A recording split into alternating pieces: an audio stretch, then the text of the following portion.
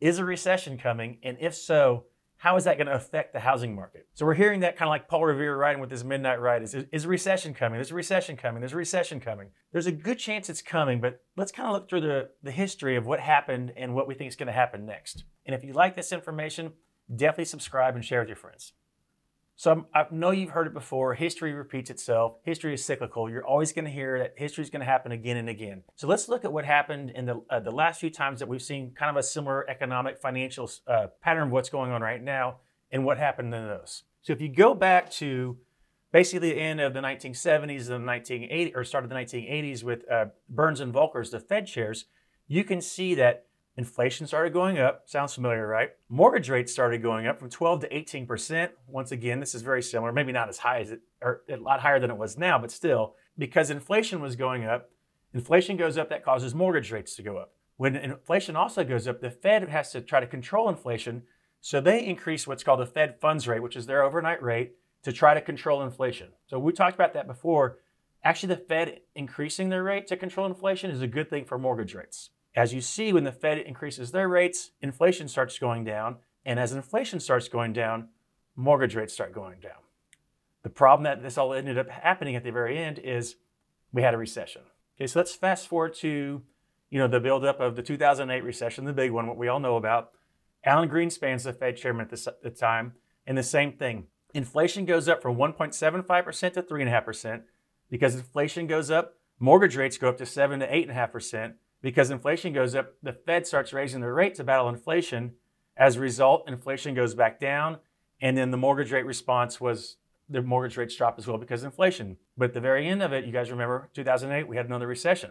Let's go to today, and you're going to see the same pattern. Inflation's going up from 1.5% to 8.5%. We've seen mortgage rates jump up from 2.5% to almost 6% in some cases. I know we got 5 in here, but almost 6%. And then the Fed starts having to raise their rate to respond, and they're starting to get really aggressive with this. Now, what's going to happen next? If it's based off past history, we're going to see inflation rates start going down.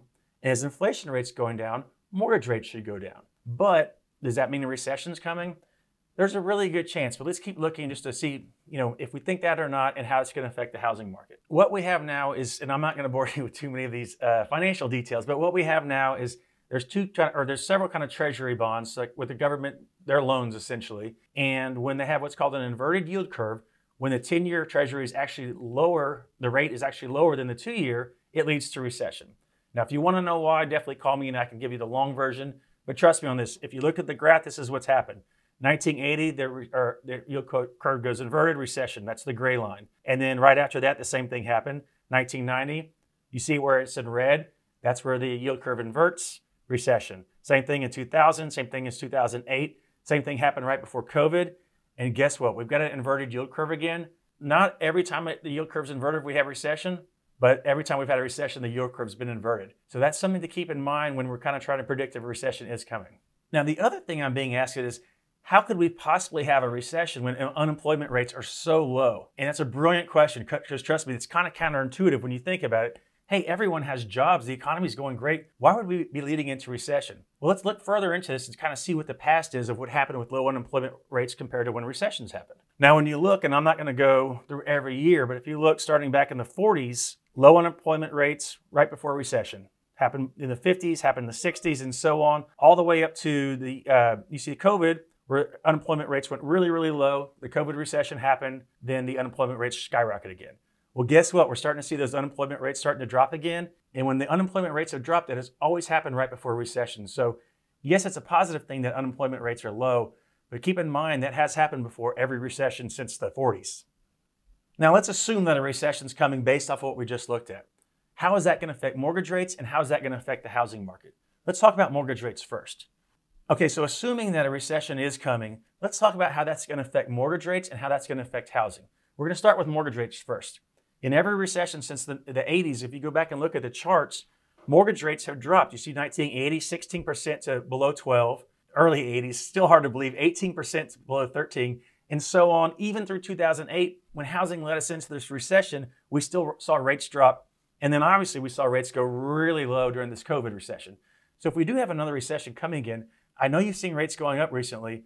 Most likely rates will start dropping down if you look at what happened in the past. So the other component is what's going to happen to the housing market if a recession does come.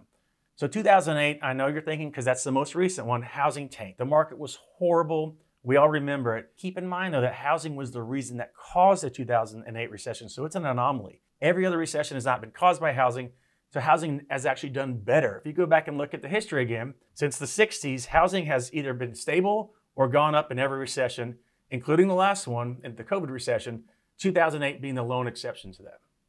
So to wrap it up, is a recession coming? No one can predict it 100%. I mean, honestly, if I could, I'd be retired on the beach right now because I've already, timed the market out perfectly. But it sure looks like one is coming. So the good news is if a recession does come, it's not necessarily bad for the mortgage and the housing market, because if you look at the past, mortgage rates have actually gotten better during recessions, and the housing market, other than 2008, has gotten better as well. So keep that in mind if you're kind of worried about the housing market, or you're worried about rates are. What we're doing right now is everyone's saying, marry the house and date the rate. I've said it before and you're going to hear it again.